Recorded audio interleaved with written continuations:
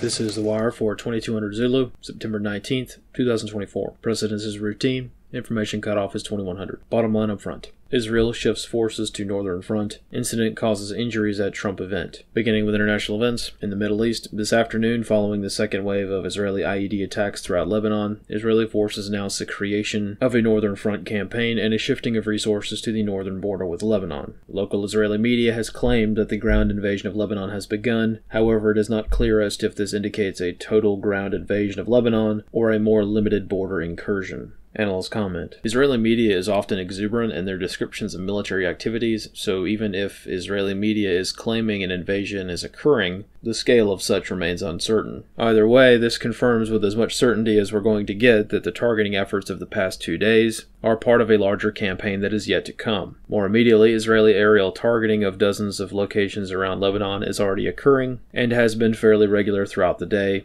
alongside Hezbollah's rocket attacks. Whatever Israel has planned as part of a larger operation will likely take place very soon, as it's clear that a de facto state of war already exists between Israel and Lebanon. On the home front in Arizona, reports have begun to mount concerning a possible incident at Trump's rally in Tucson last week. Local media reports the hospitalization of several people. Some reports claim as many as 20 people have been hospitalized, all due to vision problems and eye irritation that began to manifest shortly after Trump's rally. Some victims have reported temporary blindness. The victims of this incident were all congregated together on stage, seated in the area to Trump's right. Analyst comments for this wire. Though the information sources regarding the Tucson incident are few, considering the current extremely high threat environment, a little leeway must be granted. Speculation is all that is available to the public to assess future threats in this specific case. Local media reports suggest this may have been due to exposure to some sort of chemical weapon. This is supported by the treatment efforts undertaken by local medical facilities, which treated the victims for varying types of exposure to hazardous chemicals. However, considering the environmental sensors that should be in use by the U.S. Secret Service, this incident probably did not involve the use of chemical warfare agents or CWAs.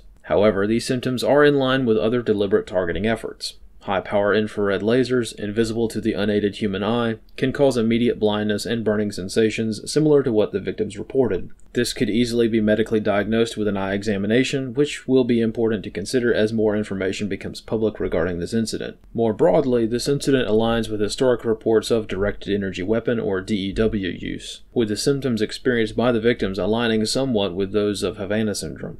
However, this possibility would be nearly impossible to prove and is purely speculative at this time. This concludes The Wire for 2200 Zulu, September 19th, 2024.